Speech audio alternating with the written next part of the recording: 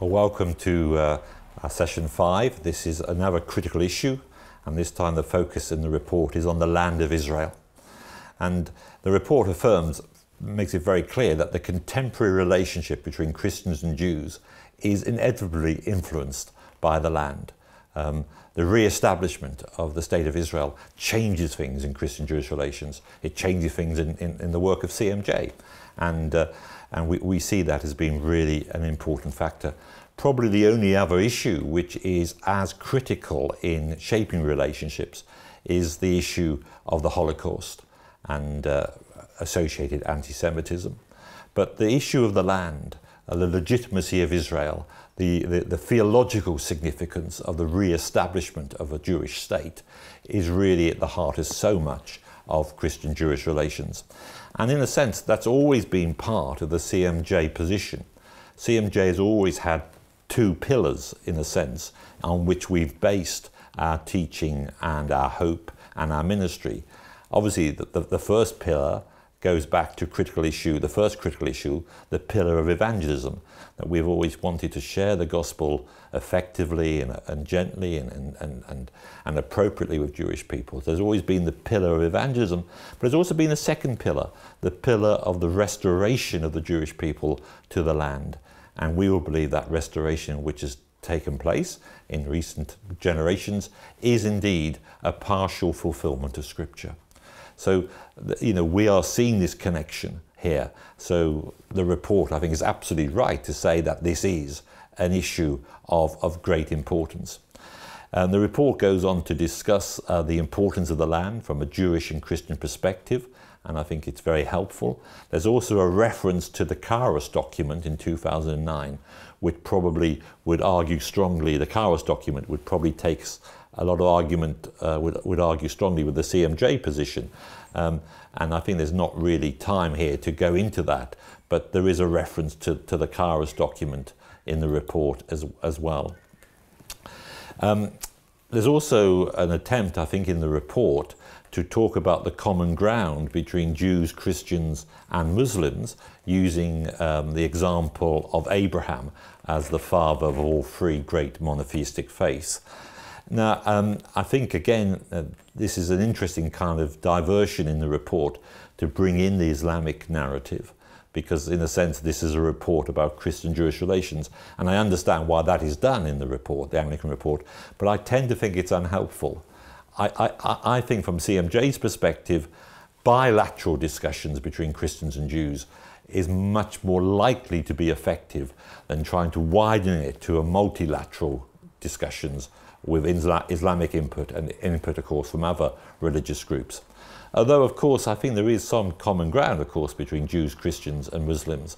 And the Olive Press paper, which we're recommending here on Isaac and Ishmael, actually talks about the common ground between Jews and Muslims, and obviously from the Christian tradition as well. So there's a lot of discussion about the legitimacy of the land, how that connects.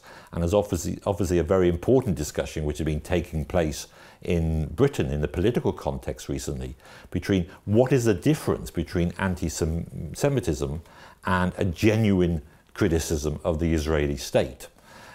Issues around proportionality, issues around relationships with other states as well. So there's a lot of interesting issues here which have been raised. And again, CMJ is happy to engage with that.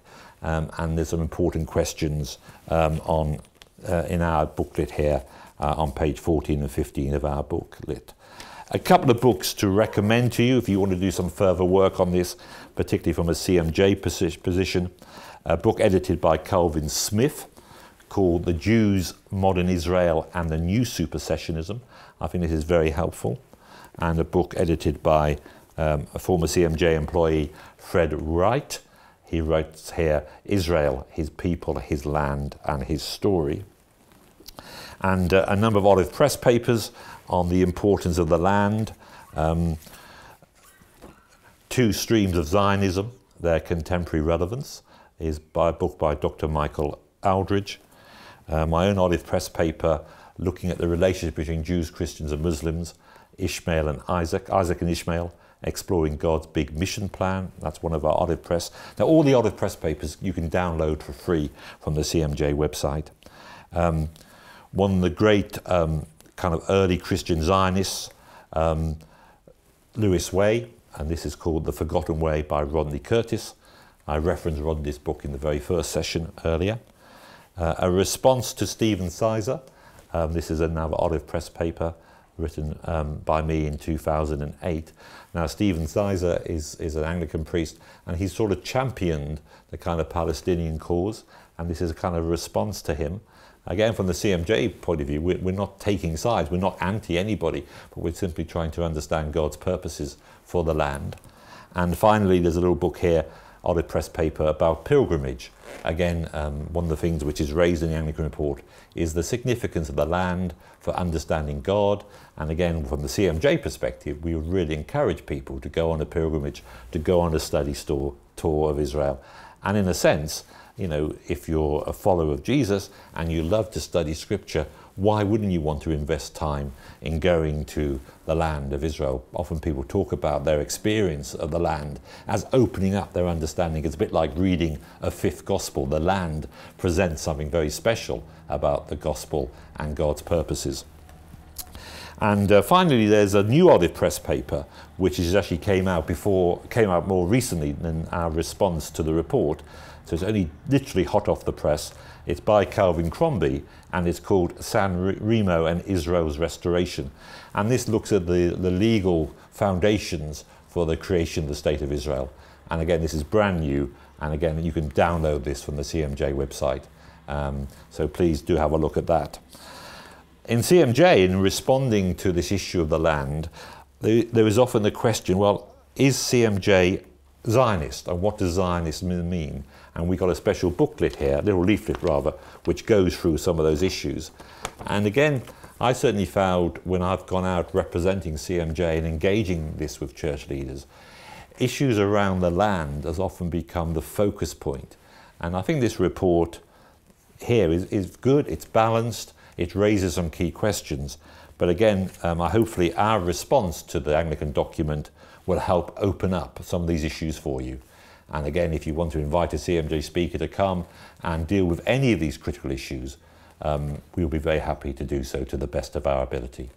So that's the third of the critical issues, and thank you for listening. And I hope again, as you look at the original document and you look at our response, you look at some of these resources, you can really deepen and focus your response and reflection on these important issues.